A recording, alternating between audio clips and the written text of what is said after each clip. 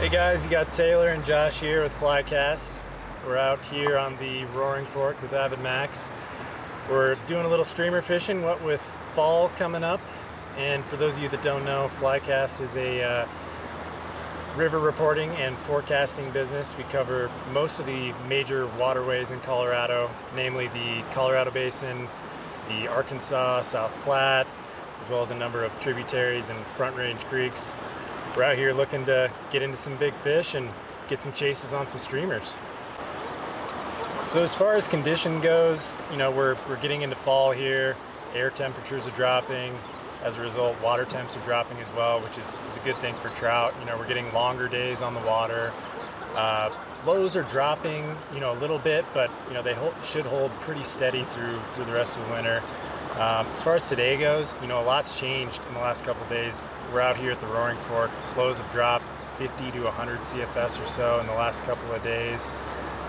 You know, which, you know, it's a little bony as far as floating goes, but fishing wise, you know, it hasn't really impacted us much. You know, the morning was great, and you know, I'll let Josh give us a little info there in terms of what was working. Yeah, so as Taylor said, we're fishing the Roaring Fork this morning. And so flows are about 550, 560 CFS right now.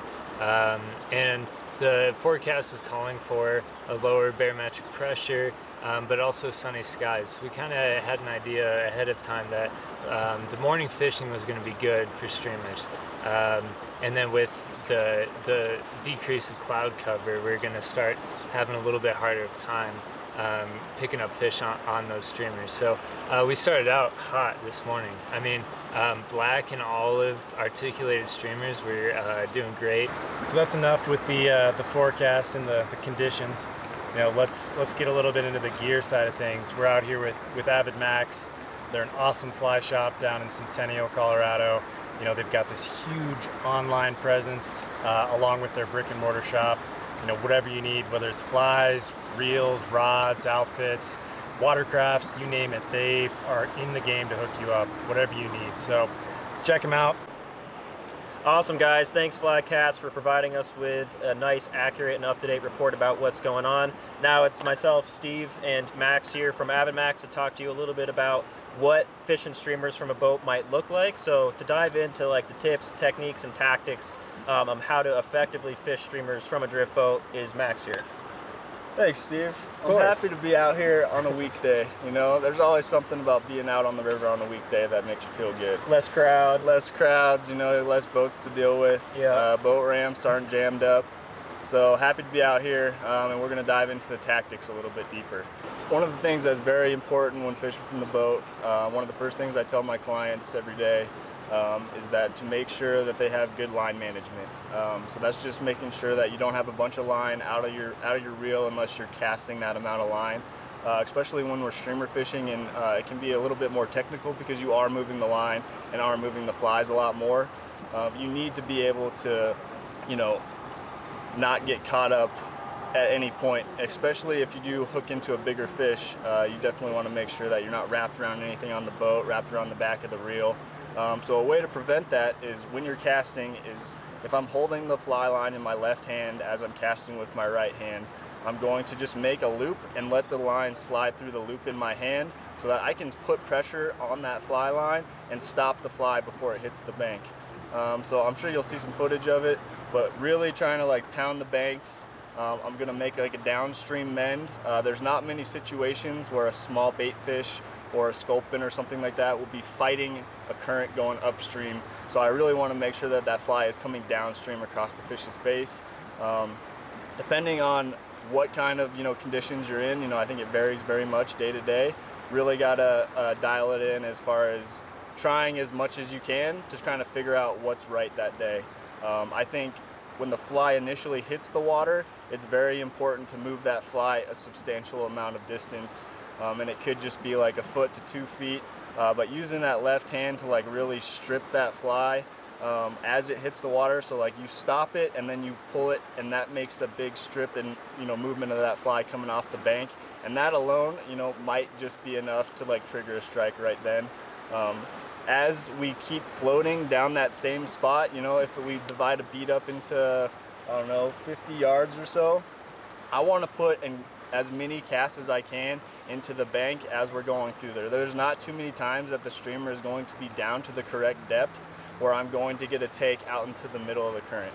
Unless I'm standing and like wade fishing and swinging like I would be for steelhead or something, I want to get as many casts as I can working that bank and just systematically breaking it up and hitting every pocket, every pool, every rock that I can find. Anywhere there's structure, there should be a fish kind of like lurking, waiting to ambush something.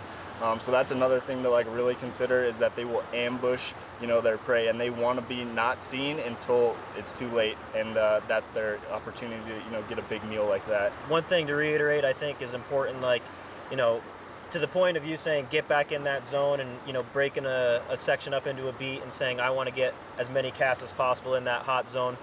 One thing, something that it might look like is you make that first big strip, whatever retrieve has been working for you, you do that, and then you maybe even use the rod tip to kind of animate the fly before you go ahead and pick up to recast. So that's something that'll help you kind of get into a rhythm. You kind of feel a kind of a routine start to develop where you hit the bank, you make the first big strip, whatever retrieve's been working for you, work yourself through that, and then before you pick up the fly, use the rod tip to kind of animate it, because there's a lot of flex and suppleness to these rods where even on a fast action and stiffer rod, you can kind of jig it around and get that streamer to animate a little bit.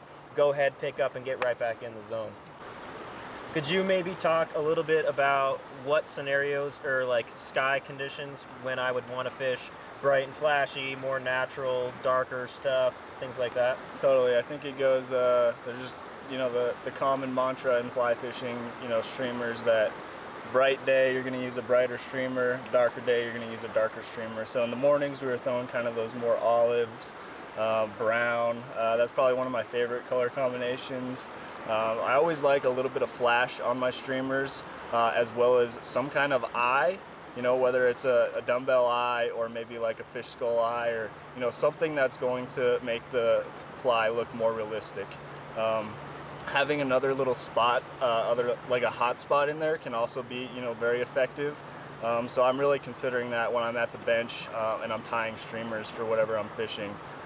With the sink tips that we're using, we don't usually need a lot of weight to the flies, but that can also be another factor that might change throughout the day. Maybe we do need a heavier cone head to get down into like a deeper, darker hole. As to where the morning, I don't think we needed a lot of weight to kind of get the job done while throwing a sink tip. My sink tip is around 3 inches per second.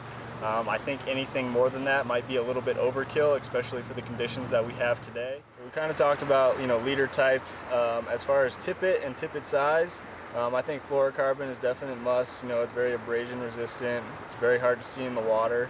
And typically I'm using heavy stuff. We're throwing these big articulated flies.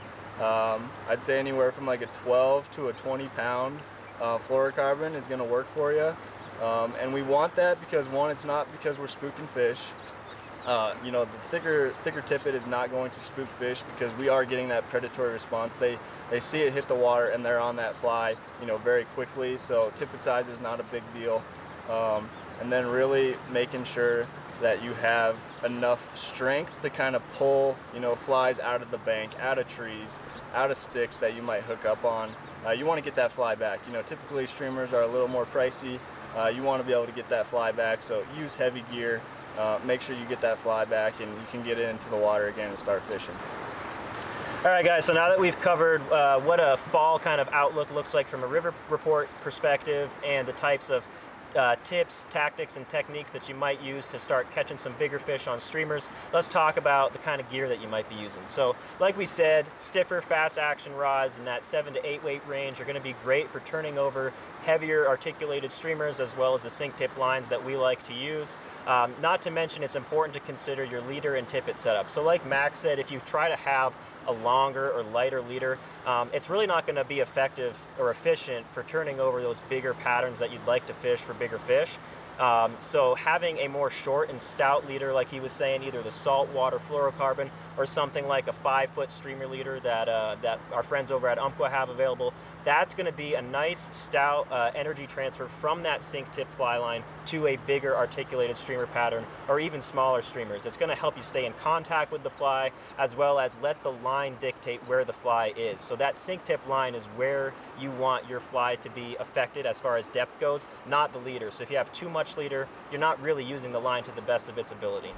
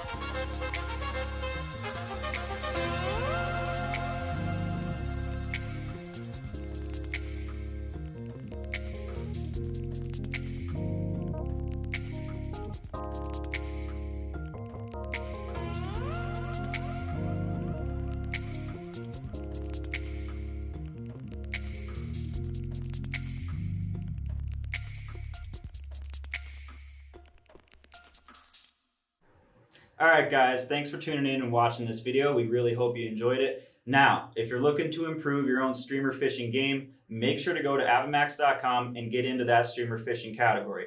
That's where you're going to find all the flies, line, leader, and tippet that you need to be more successful with your own streamer fishing.